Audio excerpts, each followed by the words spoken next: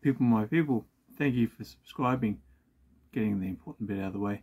Now, there's a little town called Bendigo up in northern Victoria, or north central Victoria, where a lot of gold came out of in the 19th century. So much so it basically kept the British Empire afloat for a good long time.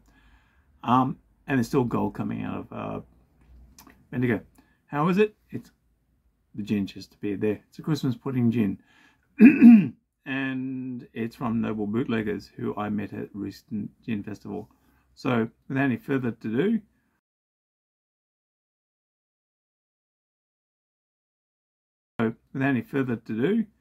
let's get into this baby. Nail it. And yes, I have tried plenty. This is a delicious gin.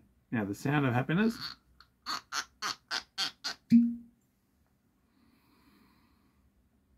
Oh yeah.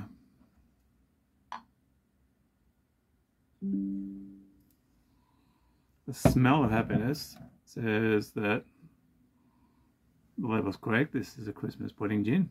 Now, the basically flavor profile is it's a proof gin. It's juniper. To be a gin, you've got to be above 38% and have a noticeable juniper taste at some point. So there's got to be juniper involved. How much is up to you. And it's Christmas pudding, so we all enjoy Christmas pudding.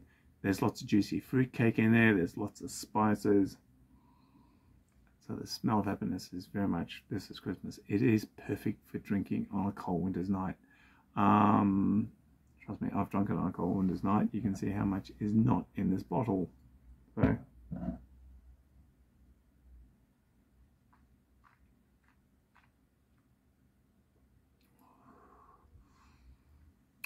the taste of happiness is the Lemurs know what they're doing when they make the Noble Bootleggers Christmas pudding gin. Go and watch the mule that this wicked stuff goes making. Thank you for subscribing once again. Subscriptions make the world go round. And stay tuned for a lot of delicious, delicious cocktails and spirits. There's tucked down whiskies in the works. Say my inside sources in the industry. So if you like your whiskies, you guys are in for a great time. Other than that, lots of gin.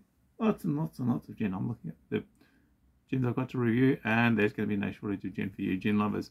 I might even see if I can get the budget out to a nice rum. Thank you for watching, and hope you enjoy the new formatting and times. Catch ya.